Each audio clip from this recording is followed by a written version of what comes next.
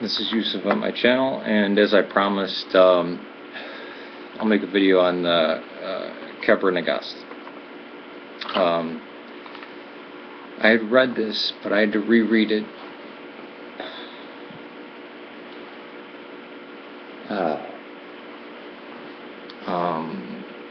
When I was a catechumen, because I was taking, might have been before I was a catechumen, I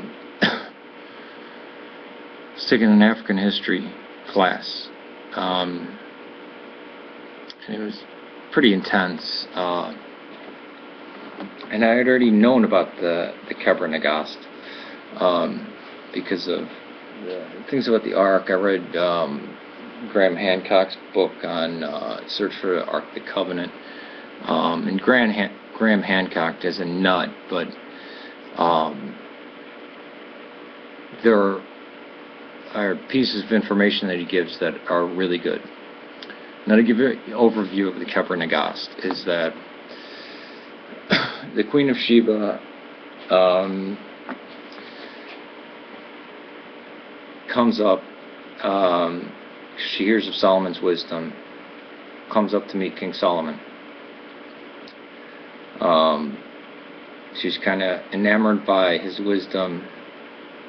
And I don't know if this is in Kebra Nagast or another Ethiopian story, because there's a couple of them floating around, so I don't know if this is in the proper Kebra Nagast. She basically says, I'm not going to sleep with you. And he says, all right, well, under one condition, you can't drink any water during the night. If you drink any water, then you have to sleep with me. So he fills her room with very salty and very sweet goodies and stuff like that, you know, things that make you thirsty.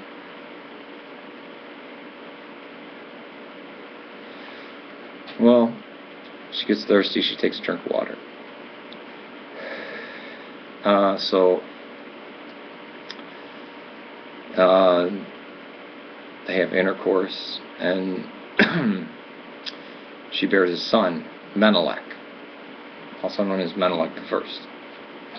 And it's said in the Kebra Nagast that he's spotted like a leopard. Basically, he is black and white. And even the Ethiopians depict Solomon as white. This is the kind of foolish thing about the black Hebrew Israelites, because even the Ethiopians. Now, this story, if you want to know where it arises from, it actually arises from the Solomoids, which were Axumite or Cushite. And at St. Mary's Church, they claim to have the Ark of the Covenant. I kind of don't know where to begin, but you have Philip the Evangelist being one of the people that brings, and this is not Philip the Apostle, the Ethiopian that's an Acts that brings Christianity to Ethiopia. You also have Saint Mark, which is also attributed to Ethiopia and all of Africa, to be the apostle to all of Africa.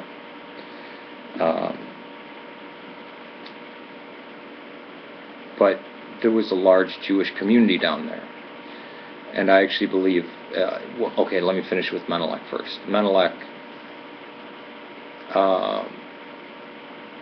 wants to go back to Ethiopia, so he goes back, and Solomon sends, you know, a big guard with him. I think it's his sons, or the strongest of his sons, with him. And they actually take the ark with them. Menelik doesn't know about this. And by the time Menelik learns that they're carrying the ark with them, he doesn't like this. But they're whisked away to Ethiopia anyways, like magically, almost kind of like magic carpet, right, type of thing. And the ark had been in Ethiopia ever since. This is the time of King Solomon. I personally believe that there's plenty of evidence that under either Hezekiah or Manasseh, most likely Manasseh, that there was so much corruption, evil, and idolatry in in the temple, and the priests saw the destruction coming. I mean, northern Israel was already gone. They knew it was coming, and they weren't going to allow the pagans to grab hold of the ark. So they take off with it. And there's I think they first brought it to Elephantine Island. This is around the 500s that they take off with the ark. Maybe 600 BC, but it's like 400 or 500 years after Solomon, at least 300 and some odd, 400 years after Solomon. I think a group of priests actually were basically bringing it as far away as they possibly could, because Egypt could be conquered next. So they go down, and I think they brought it to Elephantine Island. I could do a whole video on that, about how the tabernacle lines up, and then it ended up in a few various different places, and now it's in Axum, Ethiopia. So there was Jews living there, and then there was a sailor from Constantinople that got shipwrecked there and met a king, and they say a non-Christian king, but it could have been just a form of Christianity. I mean, they were probably waiting for something like this. You know, you already have Christianity coming down the Nile, probably from the Copts and stuff like this, but and even trade. So the king converts to Christianity, and this is on the edge. This is like I think it's called Eritrea. I can never pronounce it, but Ethiopia in the old era, or Saba or Sheba. And Sheba is both southern Arabia and Ethiopia. Those were the kingdoms of Sheba at one point. Was it at that time? No. Well, it might have. Well, no, not at the time of the Byzantines, but. So a guy gets shipwrecked there. I actually thought there was two of them, but I was talking to somebody, he says no, there was one. Pretty sure there was two guys though, and their early coins bear shipwreck of two men.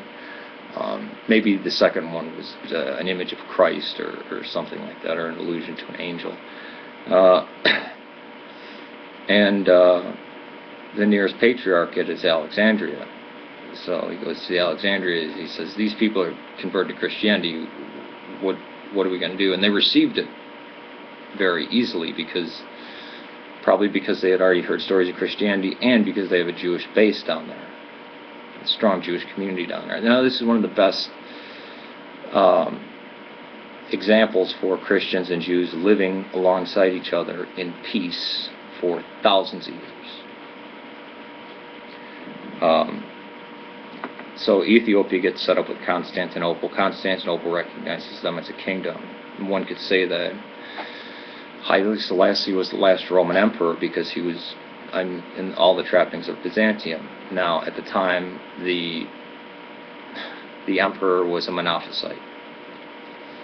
And I know people say Miaphysite or whatever, but the Ethiopians for a long time were very Monophysite. But they did have the writings coming down. I believe it was Athanasius, the famous Athanasius, that actually said, look, you got shipwrecked there, you're going to be the bishop. You know, this the dude from Constantinople, now bishop of the Ethiopians.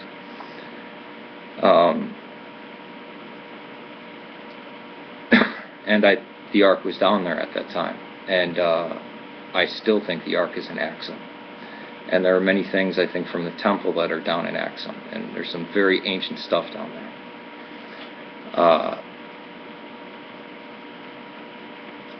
Now, where the story of the Kebra Nagast comes in, about Menelik, the Queen of Sheba, Solomon, this is under the Solomoids. This is 13th century, so 1200s. Now keep in mind, Constantinople was not a Chalcedonian see or a Monophysite see. Alexandria was heavier on the Monophysite, but they still had Chalcedonians there. Antioch, I think there's sufficient evidence to show that it was a Chalcedonian see, and even more so because that's where Arianism came out of, it's where Nestorianism. They may not have liked it because of its Chalcedon's rebuke of Nestorianism, but it was much more natural to that area than Miaphysite or Monophysite or whatever Alexandria was preaching at the time. And I had made a video on the difference between theologies between Alexandria and Antioch.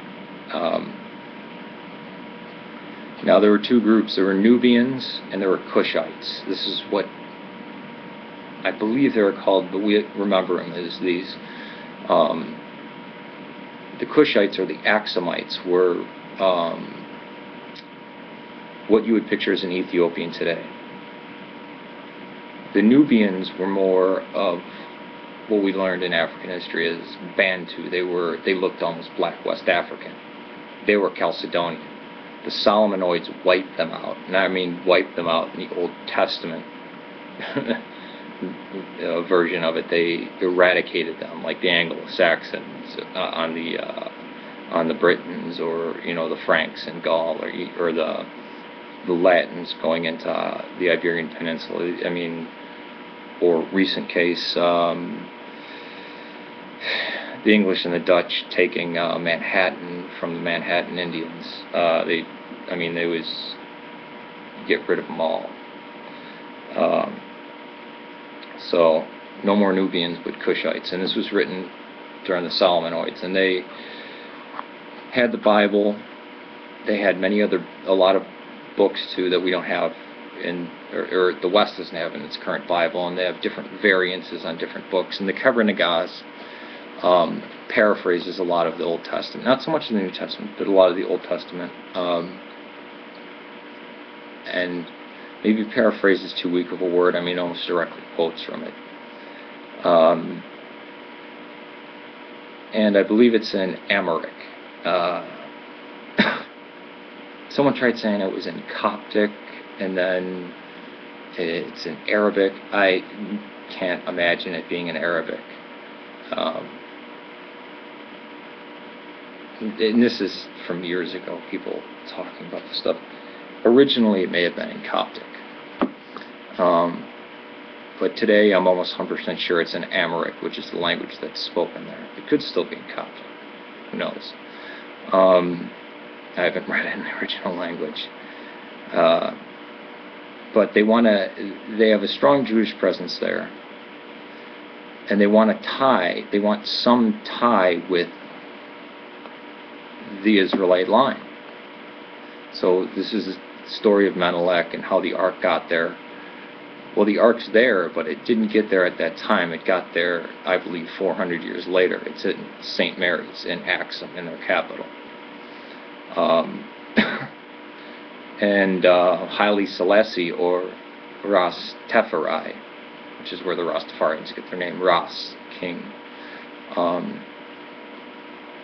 I believe he was the 444th or 442nd descendant of Menelik, the offspring of the Queen of Sheba and King Solomon.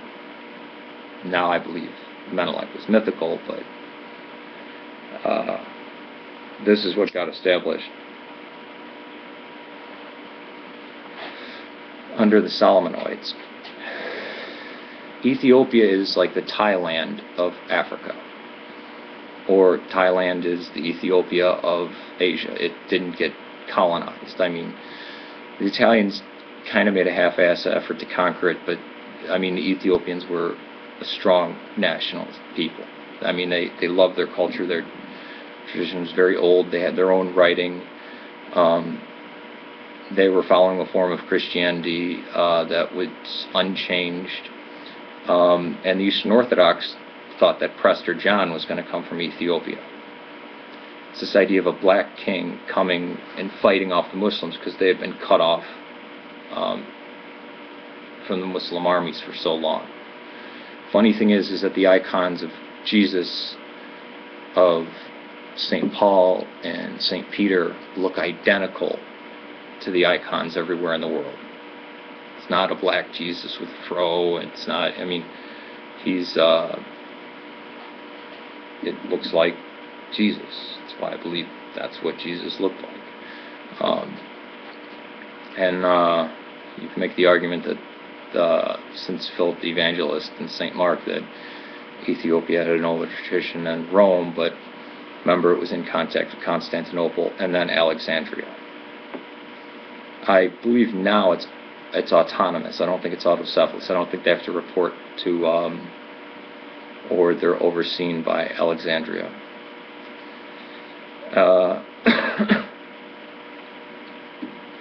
What else was I going to say? What's important?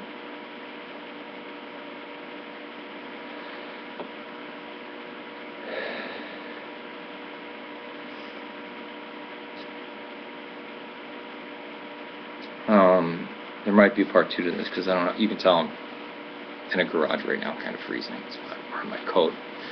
But I actually knew a girl, and I was talking to her about Orthodoxy, and she was going to a Catholic college over here in Chicago. And I was telling her about Ethiopian Orthodoxy, and she goes, "Oh, when did the colonizers get there? When did the Europeans bring Christianity to them?" And I kind of recoiled. I said, no, that's the natural indigenous. I mean, if you want to talk about the most ancient unchanged religion in Africa, Ethiopian Orthodoxy, long before Islam, and it was made up of Ethiopian.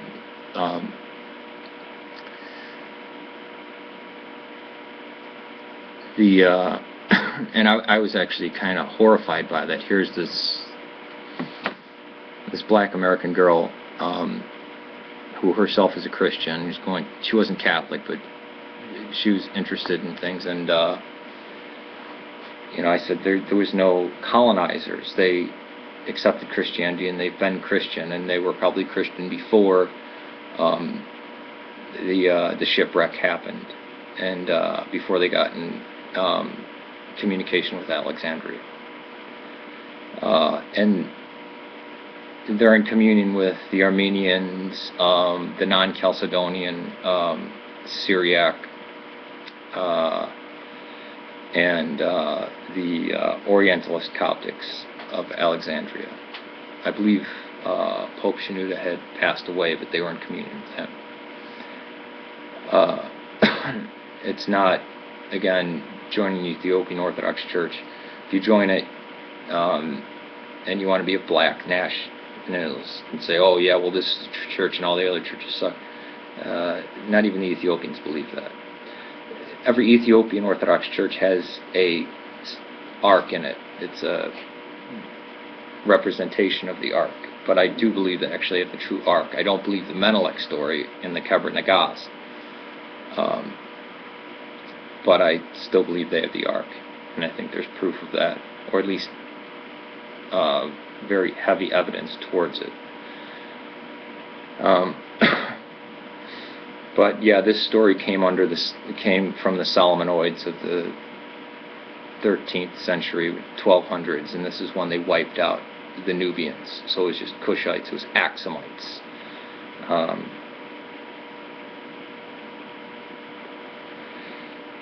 And it's too bad, because Ethiopia was run pretty much the same way up until, I believe, the Mengistu government in the 80s. The communists overthrew it after Haile Selassie died.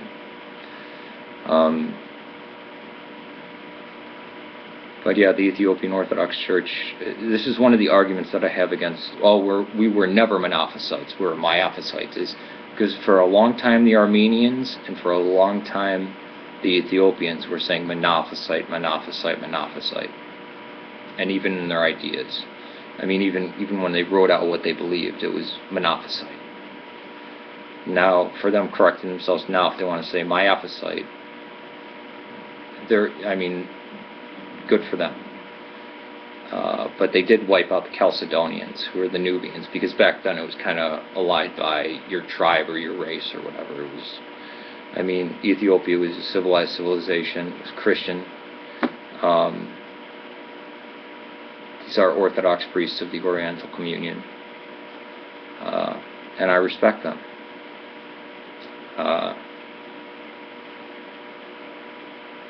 And they didn't have the Seventh Ecumenical Council. They weren't influenced by Rome. I mean, Rome got to them eventually. I mean, the Portuguese came in at some point, or maybe even an Italian. I think the Catholic Church made contact with them before Mussolini. And the Roman Catholics always thought Prester John was coming from India. By the way, and the Orthodox thought he was coming from Ethiopia. But that's kind of the story of where Prester John comes from. So this is a brief overview of the Kebra Nagast, what it contains, and the environment that it grew up in. Peace to you. May God save Serbia and Syria. Please pray for all those who have lost a loved one recently, and pray for those who are recovering from surgery, need to go into surgery, those who are suffering, those who are near death, and all those who are suffering because loved ones are suffering. Please pray for the persecuted people of the world, especially of the Middle East. Peace to you. May God save Serbia and Syria. And God bless Ethiopia.